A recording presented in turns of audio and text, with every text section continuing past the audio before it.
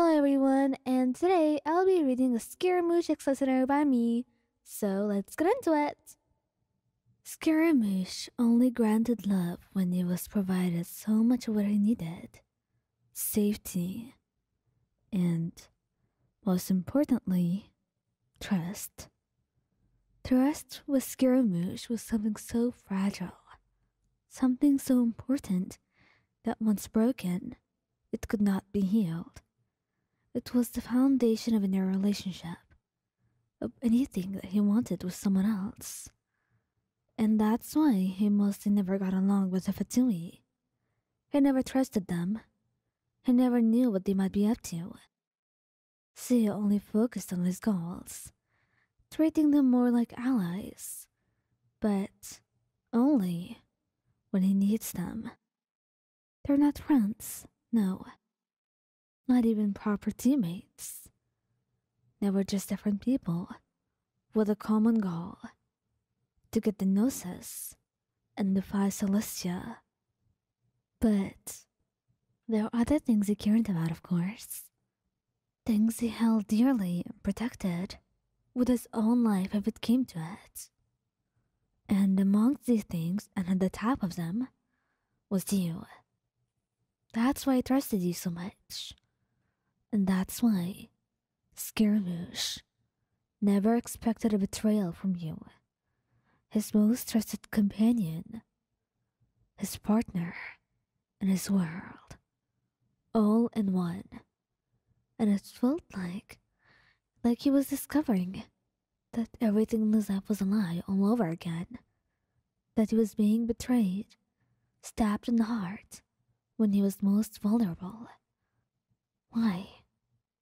Why would he do that to him? He trusted you so much that he told you everything. Everything about his plans. Everything that he wanted to do. But the only thing that you got from you was betrayal and you using him. He had told you his intentions to steal away the Gnosis from, well, you know who. A's most trusted companion. Yay, Miko. And he did that. Of course he did. And he thought he could run away, only to be cornered by the rest of the Harbingers, trying to tell him not to do it. And he knew that otherwise they would use force, that he'd be expected to hand it in. All of that, just because he decided that his goal was not something that you wanted him to follow through. He hated trusting you in that one moment. In that one moment where trust was shattered and years of planning were slipping through his fingers as he was forced to hand it over and did as they wanted. He was hurt, beyond that even. And you know what's worse? He did it for nothing, because they cared not for you, no, but their plans, and they did not promise to protect you. They just lied to you. You sold them over for nothing, and it hurts more than anything in the world because he was doing his best to be a good partner. So when he went over to you that day, his eyes, looking like there was darkness in them, evil and hatred, and even more, hurt. Why, Ryan? Why would you do that to me?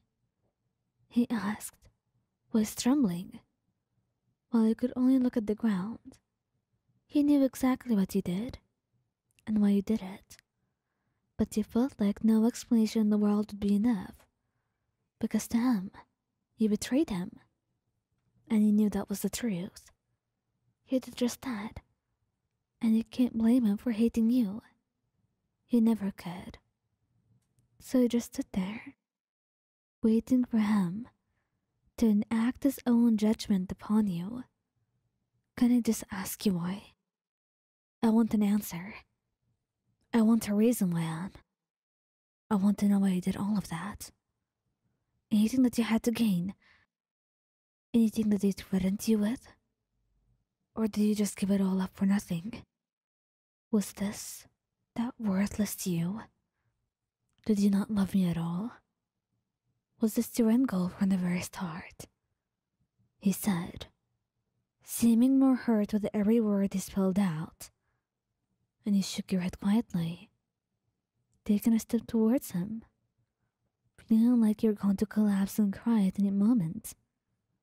No, Skira, that was not my end goal. It's my fault I did this, but it wasn't my choice. Then why? Why didn't you tell me? I couldn't, Skira. You don't get it.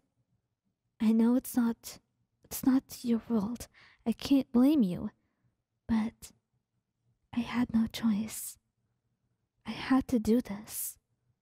And I can't tell you why still.